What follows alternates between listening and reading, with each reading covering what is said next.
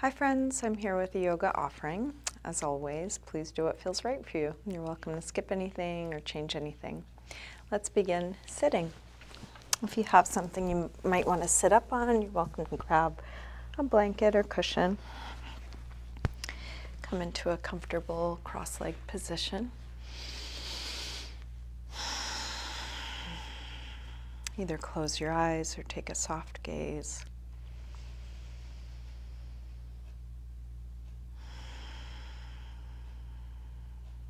Drawing your attention back to right here, right now.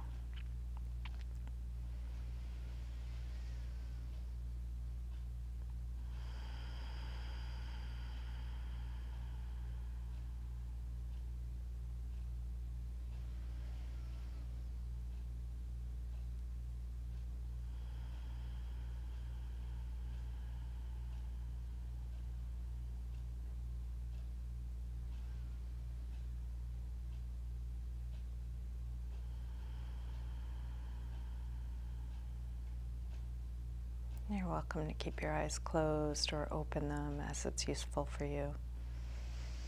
Let's begin by taking the right arm up. We'll bend it straight back on itself. Grab your elbow and take it back, stretching right upper arm, shoulder. Feeling around inside the pose.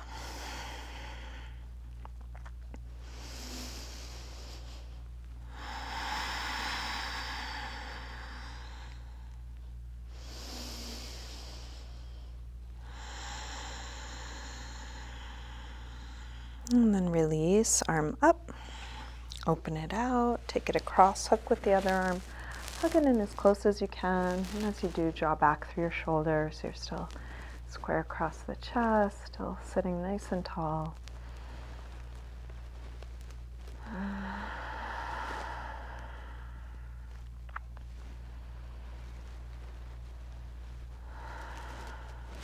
Release, arm out, rotate your thumb to point down, wrap it around behind your back, interlace fingers at your waist, pull your knuckles around towards the front, elbows go towards one another, and then circle your right shoulder.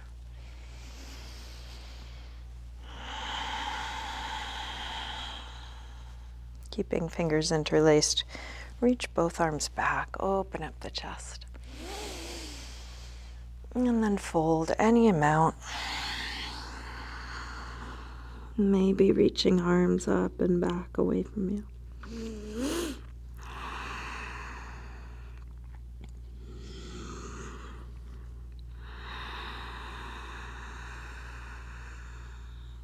Release, come up, hands to knees, round back.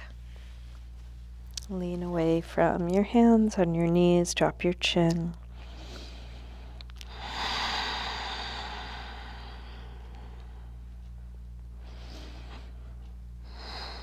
And then roll your way back up.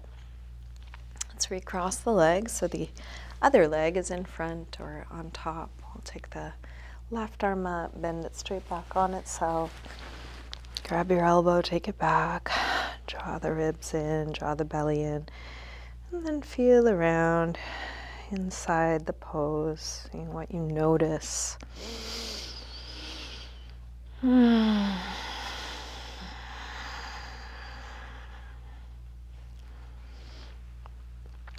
Let's release, left arm up, open it out, take it across, hook with the other arm, hug it in close. As you do so, draw back through your shoulder, sitting tall.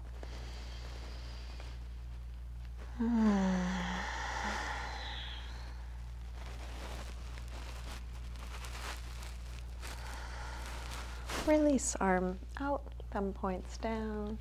Wrap it around. This time when you interlace your fingers, try the other thumb on top, knuckles towards the front, elbows towards one another. And then circle your left shoulder.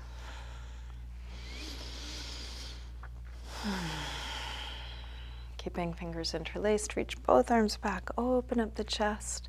You can stay upright or fold.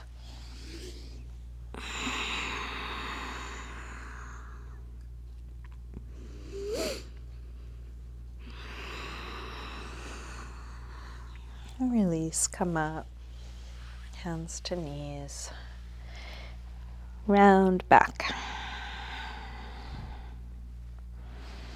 Roll your way up and let's bring feet to the floor, hip width apart. Shift your hands to the floor in front of your feet and take a rock front to back, stretching the toes as you go forward, calves and ankles as you go back, and just working with your range of motion, finding your mobility. You shouldn't have more than you have.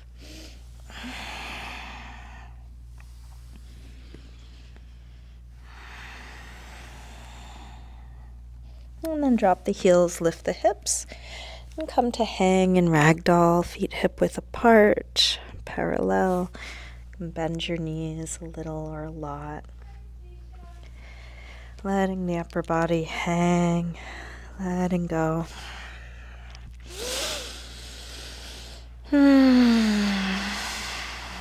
Let's plant hands near the front of the mat.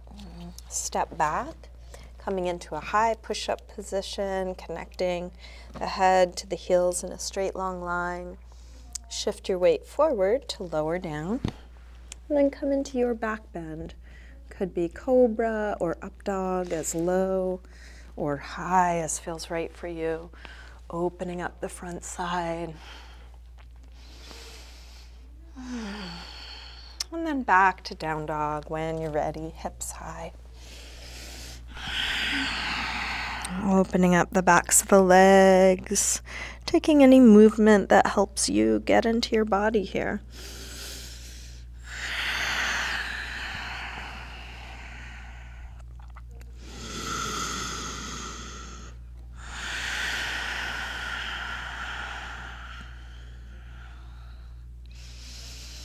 And then drop the knees, sink back to child's pose, hips to the heels, forehead to the floor.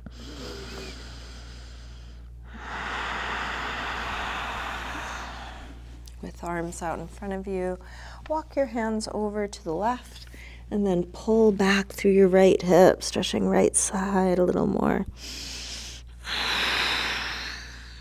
Come through center and over to the other side, pull back through your left hip.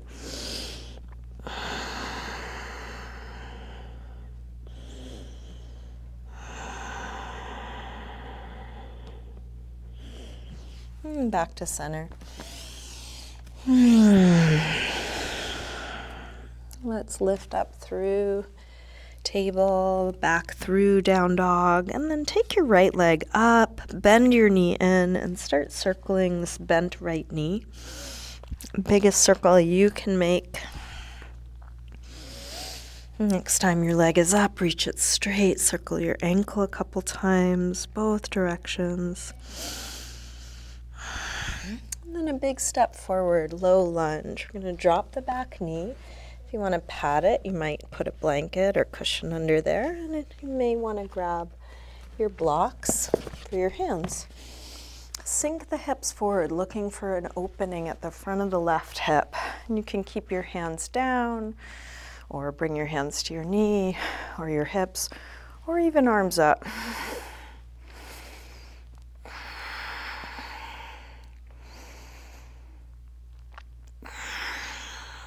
One more breath. Release, hands back to the floor or your blocks. Take the hips back for a hamstring stretch. Inch the front forward, front foot forward, flex toes back. So we're going to go towards a flat back, towards hip square, towards folding, maybe towards splits.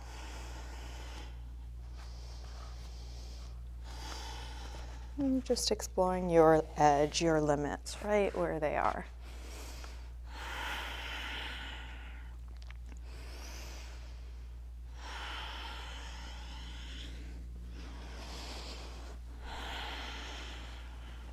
If you did slide forward, slide back, both hands to the inside, lizard pose, turn out through the right foot.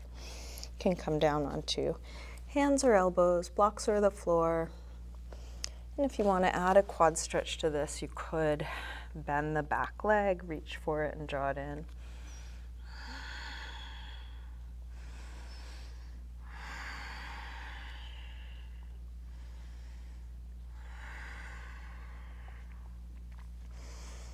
Make your way back to down dog.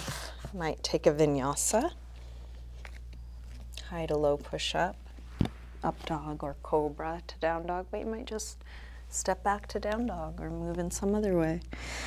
From down dog, left leg sweeps up, bend your knee in, circle this bent left knee.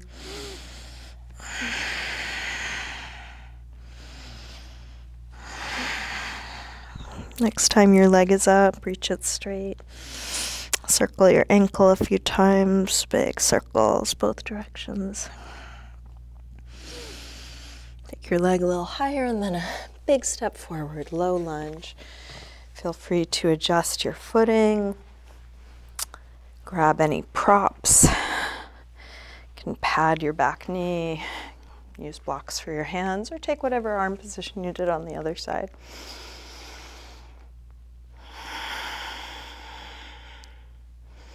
Finding a balance between sinking and lifting, engaging and releasing. Last breath. Hands back to the floor or blocks. Hamstring stretch. Flex toes back, hips square, finding your edge. And you can always go a little deeper or back out slightly as needed. So if you did slide towards splits on the other side, you might try that again.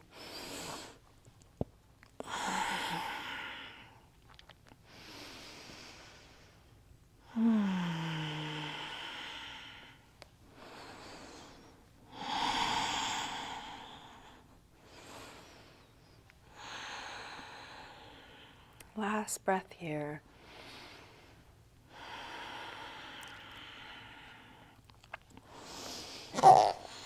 Release. Both hands to the inside. Turn out through the left foot. Lizard pose. And you can adjust the distance between the legs. Turn the left toes out more or less. If you did add a quad stretch on the other side, you can add that as well.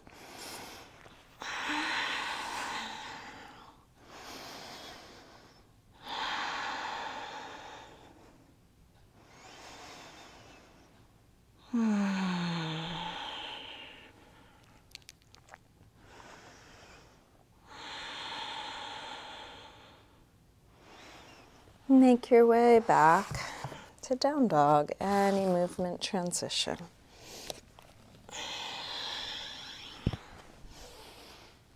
And then 5 breaths, any neutral shape, down dog or child's pose or sitting.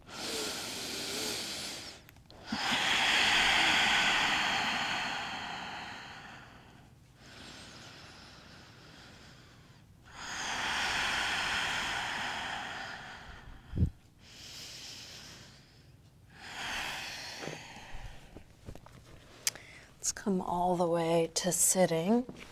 Extend legs forward. Seated forward fold. You can use your hands on your feet or the floor or something around the feet. Lengthen and fold.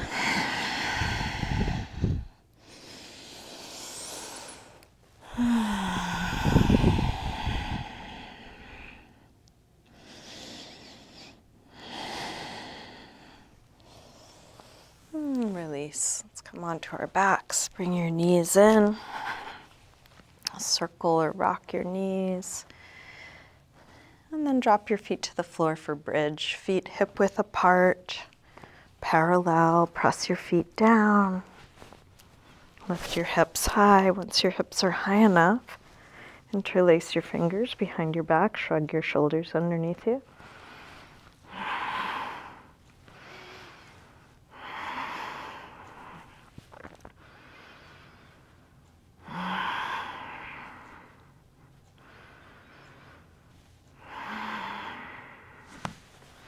Take your arms out of your way.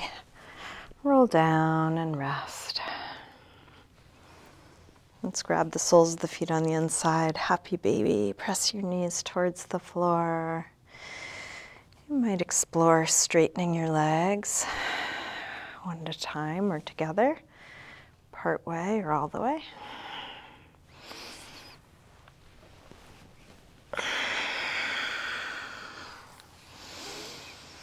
And then grab hold of just the right knee, drop the left leg long, and guide your right knee across for spinal twist.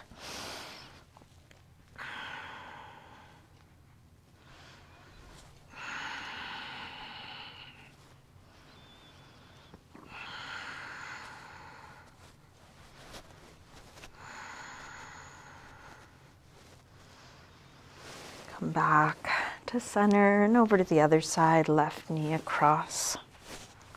Spinal twist, other side.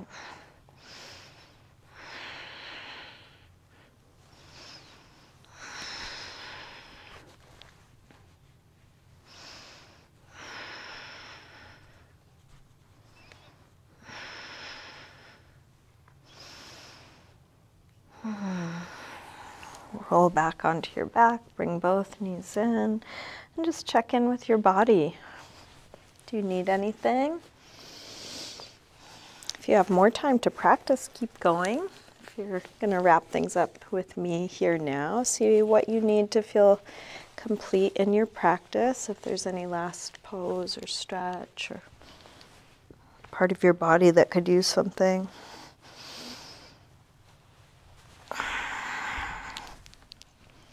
Take your time, winding things down. And then even when we only have a little bit of time, it's so good to take a little rest. A few moments of not doing anything, just simply being. Can settle into a symmetrical, relaxed position.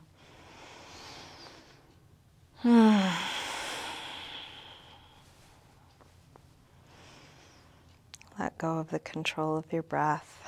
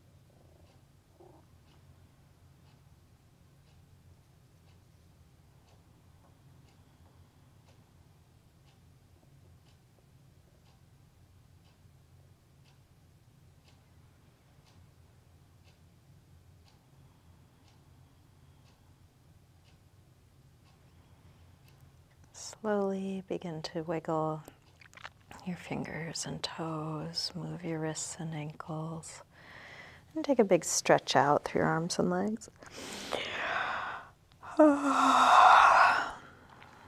you're ready, bring your knees in. Roll to one side, pausing there for a moment. And then use your hands to help you up to sitting.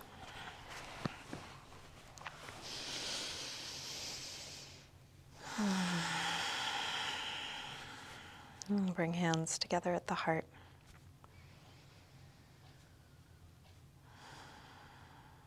Namaste.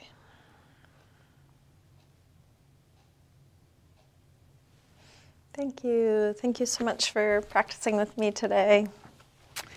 So good to get in your body, even if it's just a short time. I'm glad you did.